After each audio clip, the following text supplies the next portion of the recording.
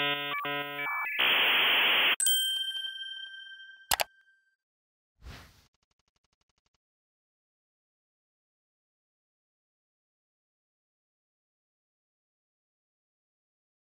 everyone, I'm Sanjana. I do Bitcamp and Technica. Hi everyone. I'm Claudia. I do Bitcamp and Technica too. Hello. You guys are too kind.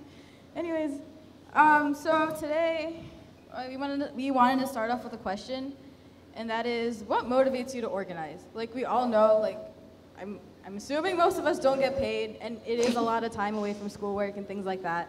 So what motivates you to organize? You there? I like helping people. It's just really nice to see like people come from a point where they don't know what to do to a point where they can accomplish anything. Yeah, that's awesome. It's seeing the transition from hackers coming in kind of with no confidence and leaving like, whoa, I could do something. Yeah, definitely. Anyone else want to give like a one sentence reason why they like organizing? Hello everyone, Felix from YCP Hacks. That's York, not New York, Old York, Pennsylvania. And without us, there are thousands of students that wouldn't have a community they'd feel accepted in. So that's why I organize.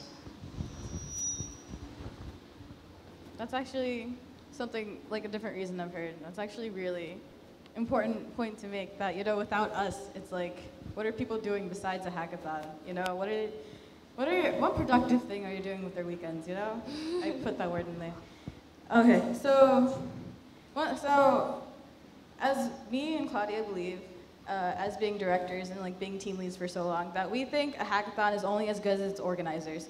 Like if you have good motivated organizers who really enjoy working and really organizing and finding the best deals, making it, like giving their all to make sure that hackers have a really good experience, that, you know, your hackathon itself is just gonna be like much more amazing than it would be if you had like unmotivated organizers who kind of just like did it. It's kind of like, So one important thing is that we wanted to recognize is that organizing is really hard. And we don't, like I said before, we don't really get paid for it. We use our own time. So we don't want to be slowly miserable the whole time we're organizing, right? We want to have fun. We want to enjoy the people we work with. We really want to make the energy we put into the hackathon worth it for everyone. So what is organizer experience? How we define it is how the team treats its organizers, how the organizers feel as they're planning. And there's a lot of factors that go into making sure they're having a good experience. Like, do they feel appreciated? What benefits are they getting out of it? And I think one important thing that we don't really talk about is kind of like the team vibe in general. Like, is it really awkward where you don't know anyone, or is it like you think it's super lax or just not serious enough? There's so many things that go into it. And our main goal today is to find ways to, you know, straighten your organizing community, because ultimately you're going to have a stronger hackathon at the end. So today what we're going to talk about, what we hope to talk about, good Lord, I forgot we had a PowerPoint. We answer that, and influencing factors. You know, you want to feel good as an organizer.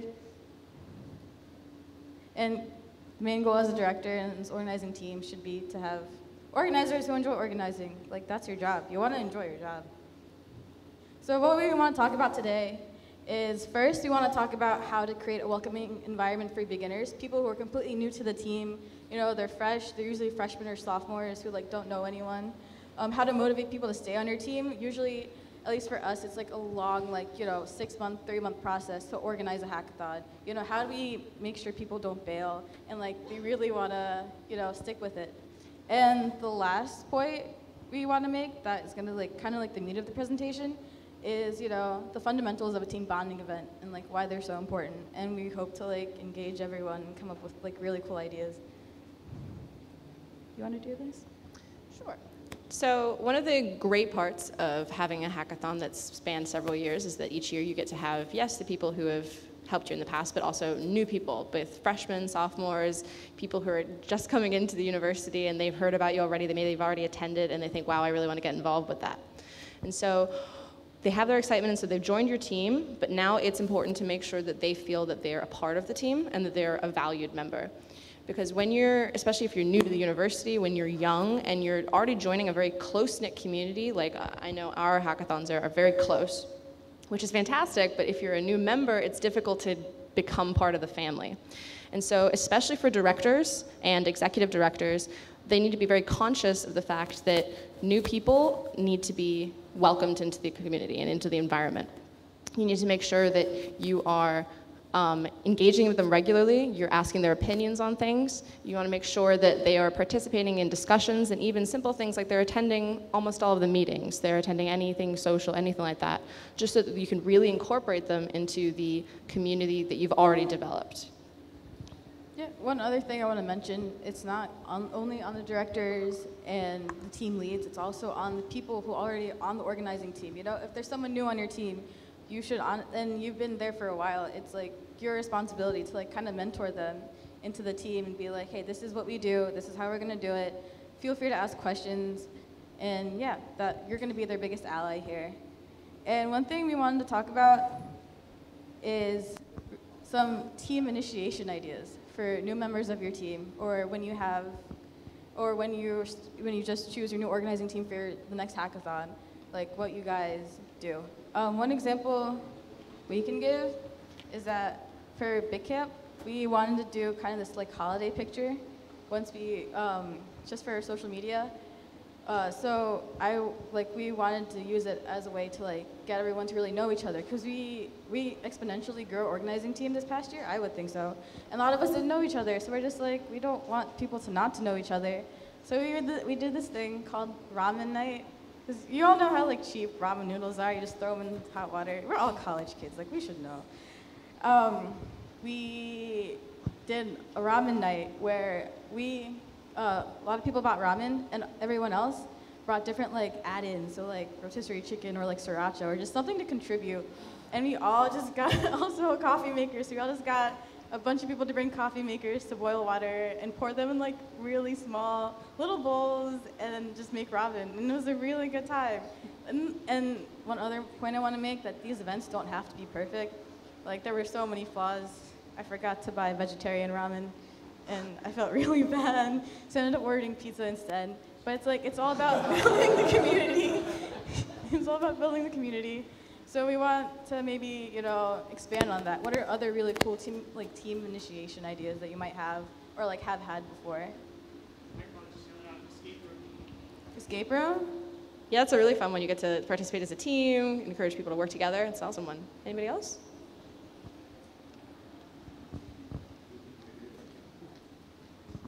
Hi, I'm Brandon with HackRU. Over the summer, we had or rather by the end of last semester, we had a bunch of new directors come in. So over the summer, we just had like a team hangout in New York City, spent a whole day out and hung out, got to know each other. Absolutely, that's awesome. It doesn't have to be some big, elaborate, planned, There are some people in the back. Oh, people enthusiastic.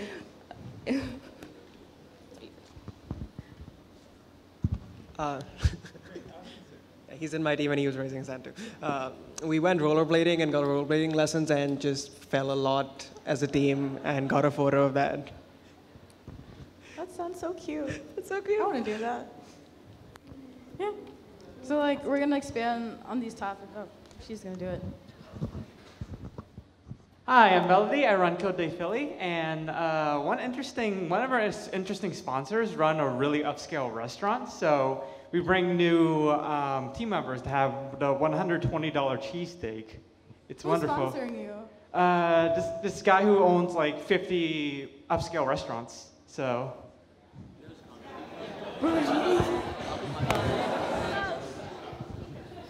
Keeping it under wraps. All right. Do you want to give him to him? He's really excited. I love this participation. Makes me happy. Hi, my name is Paul. I'm from University of Ottawa. We run UOttaHack, and I feel like this is pretty common, but over the summer we rent a cottage. This year was up in beautiful Quebec. Hang out, get to know each other, go on a canoe, all that stuff. it's good. Oh, that sounds really nice and aesthetic. Yeah. So yeah, we're gonna expand on these topics later when we talk about team bonding in general. We just wanted to like get the idea in your heads that it's not just you need to somehow make your new team members feel invited. So our next point is how to motivate people to stay on their team. So it's been like a month since you started organizing, right? How do you make sure people don't bail? And it makes sense. Sometimes people have more important obligations and priorities that they just possibly can't put in more time to organize a hackathon, But, for the most part, you want to keep them because they're your team and you chose them for a reason. Maybe they have a really good skill or you think they'd match the team really well. So how do we keep them? And my biggest point that I wanted to make, the answer to that question is that you appreciate them. As a director or as a team lead, you have to be very conscious of making sure you're like complimenting your team, your team well. Say on your team someone tries really hard, but their outcome wasn't as good. It's still your job to make sure you thank them so much for their effort because it's not easy. Again, it's their time that they're spending, but they don't have to. And it's also really important to keep complimenting everyone, and make sure they're appreciated. Also, another small thing is we try to keep everything super budget friendly. So we don't want to spend money on things that you don't need to. So one thing that Claudia did once that I thought was really cute, she brought in cookies for the whole team right before a meeting. She baked all of them. They were really cute. I thought it wasn't something really big, but it was something really small to show your team hey, we really appreciate your work. Here's the cookie. Now go finish the rest of the work you have to do. So we thought that was really nice. Also, especially if you have a hackathon that's in the fall, maybe, because for example, Technica, a lot of their planning and organization takes place over the summer. And so it's difficult when people are in different time zones, they're not physically getting together every week. And so it's very important to, as directors and as participants, to make sure, or as regular organizers, to make sure that you're actively engaging and making the extra effort to be connecting with each of your team members to make sure that they know that you appreciate all the work that they're doing on their free time off. Yeah. Another small thing before we open up discussion and ask questions again is that I think something that made me feel really that I was appreciated was that every team has their sub-teams like design or marketing that do their own thing, right? So someone from logistics isn't going to be hey, we need to do this for marketing all the time. If they have an idea, that's cool. You should encourage networking within your teams. But it's everyone usually doesn't make everyone else's decisions. Something I really liked about Bitcamp, this past Bitcamp, when we were picking t-shirt designs and we had everyone vote on which one we liked the best. It's the small things, and last year for Technica, I asked people if they had really cool Tech plus X ideas and had them vote on it. And it's just it's really nice for the whole team to make these cohesive decisions where they feel their opinion is important or that it matters at some point. Just those little things that make them know that they're not just networking or they're not just design. They're the whole team and they are needed and special. So, okay. We wanted to open up discussion for that. We'll open up later. So now we're going to talk about the meat of the presentation, team bonding. Okay, so this past year in organizing in general, I think team bonding has become really important, and it's kind of become a new thing within our organizer community at Bitcamp and Technica, and I think it's helped so much creating our organizer community that we just have people come back over and over again to organize because they like it so much. And it's just, it's something that's super underrated, I feel like, and I feel like some people are oh, it's just a hackathon, They really need to know each other. But it's something that's super important, and you're working with these people for months and months on end. You want to get to know them. They become your friends and your support. At a hackathon, who's gonna be there? For you when you're super sleep deprived or a hacker complains about the Wi-Fi, who's there for you? It's your team, So you want to get to know them on that personal level, and have a good time. So what we want to talk about next? Well, this is kind of summary. So what we wanted to point out is team bonding is kind of a solution to the first things we pointed out, how to engage beginners in your team, and also how to motivate people to stay in your team. because these bonding events give a chance for old members and new members to come together and get to know each other, and also create a sense of community where it's like, they kind of become your family. I mean, like, I think Bitcamp is a family. Yeah, Bitcamp is our family. And it's like, you don't want to, it becomes a sense of like pride where it's like, you don't want to leave them behind. You want to help them as much as you can. And like, you guys become really close and they become your friend group. And, and that ultimately creates a better hackathon because everyone just wants to do their best with everyone else. Because, happy workers create a happy environment. Yeah. So we want to talk about different team bonding activities. And we wanted to open up discussion on different kinds of team bonding activities you've guys done or you guys liked or have done before. Or maybe you guys have some really cool icebreakers. That's technically team bonding. Yeah, but like, yeah. Do you want to go down? As I walk, I'll describe one of the ones that we did this past year, because as Sanjana said, our team got huge this past year for Bitcamp, and so our previous co-directors made an extra effort to make sure that we had a lot of bonding events. And so one of them that we did recently, this past semester, was a bunch of us organized for ourselves to go camping. It was partially sponsored by Bitcamp, but also we pitched in, so it wasn't too expensive for the hackathon and it wasn't too expensive for the participants. But we all went for 2 nights. We slept in the rain. We did Korean barbecue over a fire pit. We had lots of fun experiences, and we all bonded together. So definitely recommend it. It also rained, so you guys know we bonded real hard under one tent. So it was a good time. Would recommend. Hi everyone, my name's Irfan. I'm currently a senior advisor to the Vandy Hacks organizing team, and something that our team does is in our Slack channel for our organizers, we have a Hacker Spotted channel. And well, let's take a step back. How do people communicate nowadays? They're on Slack, they're on GroupMe, they're on Messenger. People are always talking, right? So something that we like for team bonding is not to make it a one-off thing, but to constantly be like joking around, like memeing one another, trolling one another. So in Hacker Spotted, we usually just like take goofy pictures of each other if we see each other like in class or like in the engineering building. I will say that I am the king of sniping and being sniped. People have seen me do some really ridiculous shit and gotten photos of it.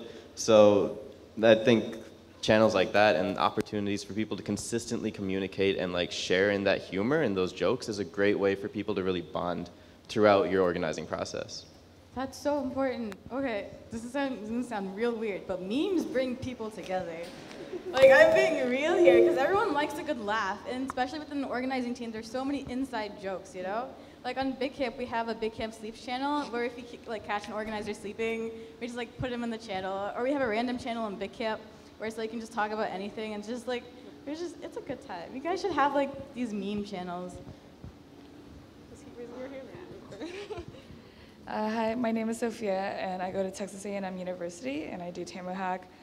One thing that I really liked as a new member last year and a returning member this year is game nights, because a lot of people, I feel like some people don't really like board games or they don't know a lot of board games, so you get to really see someone's true personality through like deception board games and stuff like that. It's really fun. Yeah, definitely. You get to see their true personality. Can you pass this down, please? Hi, my name is August. I'm from Barcelona, Catalonia. Oh, that's so cool. And I'm part of a group we make human towers. I don't know if you know what it is. That we climb like one each on top of the other, and we make like 10 people tall castles.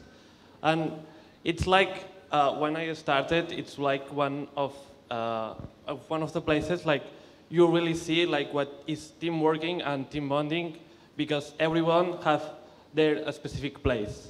And we, and our group, we make like team bonding experiences for companies mostly. And it's like being like a really good experience for everyone has tried. That does sound so cool. I need to start doing yoga for that, though. Literally supporting each other. Mm-hmm.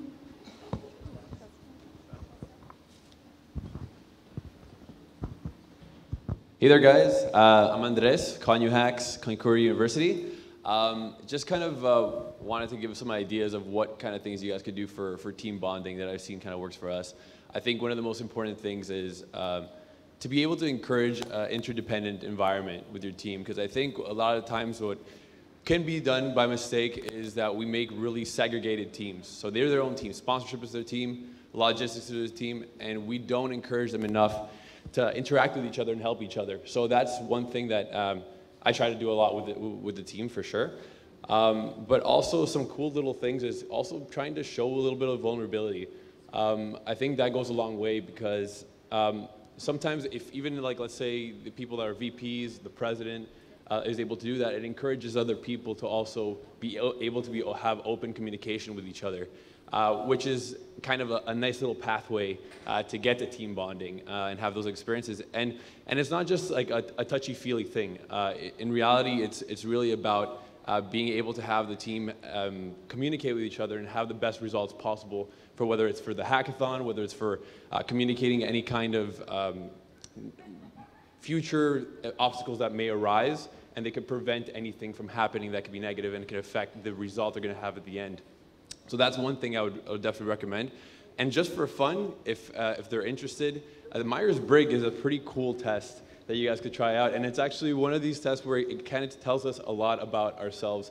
It might not be 100% thorough, but it does give us an idea of what kind of personalities we have, what kind of strengths we have and weaknesses. And if we're able to share that with each other, it gives us an idea about who the person is, and we can learn new things about them. So it's kind of a nice little activity that you guys can do to just make the team feel like they understand the other person more instead of having judgment or judging them for something they do, which is a great way to bring them together.